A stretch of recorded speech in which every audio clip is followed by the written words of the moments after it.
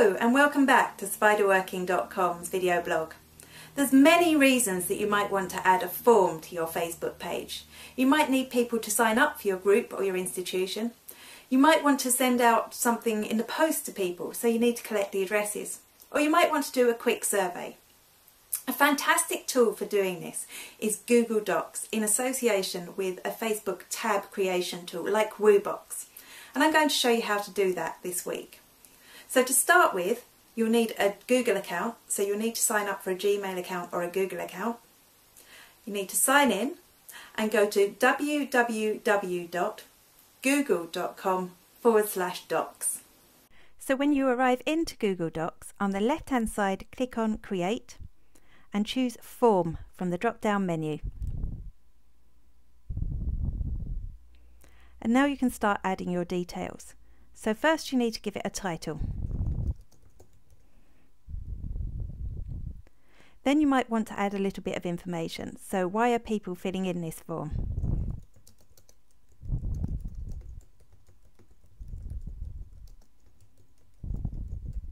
Now you can start asking questions. So the first question I'm going to ask is for somebody's name.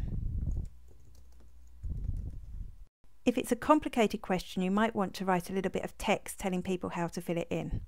So for example,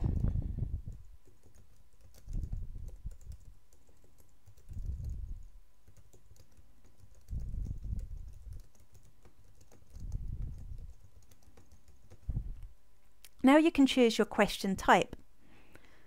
So I'm just going to leave it for text, but you can choose paragraph text, multiple choice questions, checkboxes from a list, a scale or a grid. So there's a lot of different question types you can choose from.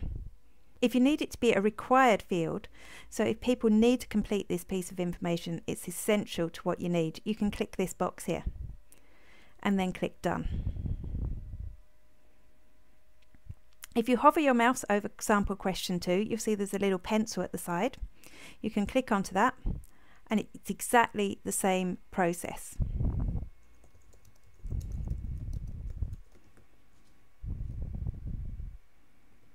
This time I'm going to go for checkboxes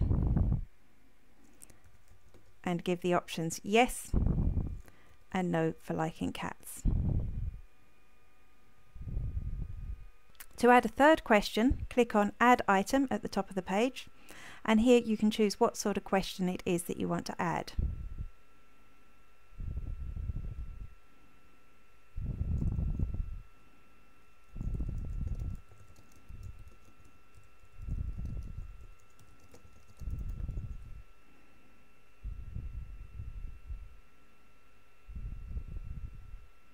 And you continue until you've completed all the fields that you want to. Once you've finished, click on More Actions here on the top right hand side and click on Edit Confirmation. And here's your chance to say thank you to the people who filled in the form.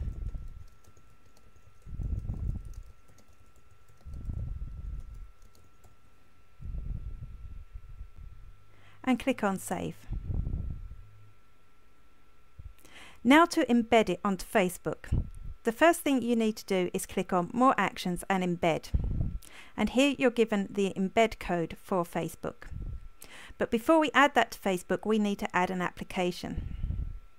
So click into Facebook. And here in the top bar, you want to search for Woobox, W-O-O-B-O-X. And click on Woobox Custom Tab App.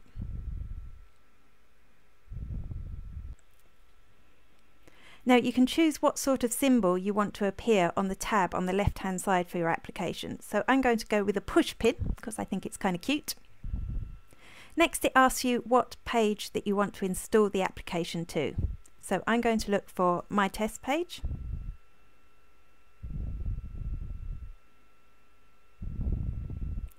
And click Add Static iframe tab, and next to that will be the name of the icon that you chose at the beginning.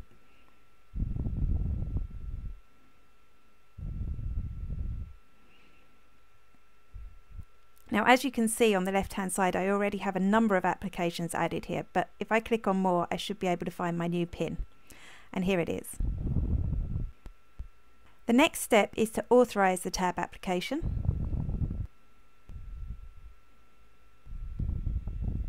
Now, next, go back into your Google Doc and you need to copy this embed code, and you can paste that into this box on Woobox. If we leave it at the width of 760 wide, that's going to be far too wide for Facebook.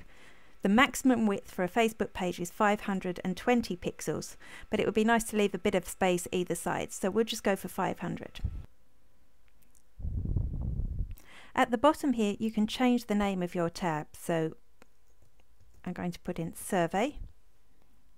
Once you've done that, click Save Settings.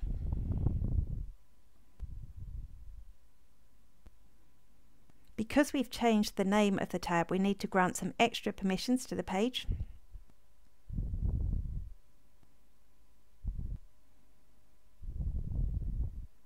And then let's have a look at it. Click on View tab, and there's our form. There's lots of other bits and pieces you can do with Woobox as well. You can add your own text without the need of knowing any HTML code, and you can also add images. So it's worth playing around with a bit.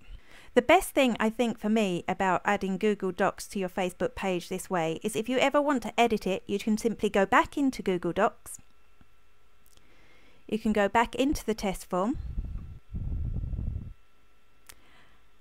And this brings you to the responses you will have received.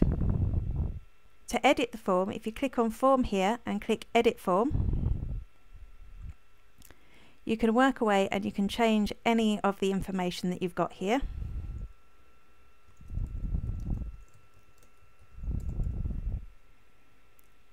Click on Save. We go back into our Facebook test page and refresh. Click on View tab, and you'll see that the information has automatically changed on our Facebook page. So if I've inspired you to create a form for your Facebook page, I'd love to see them. So do leave your links underneath this video. And that's all from me for this week. I'll be back next week, but in the meantime, don't forget to like spiderworking.com on Facebook, where I share lots of hints and tips on using social media for small business. Until next week, bye!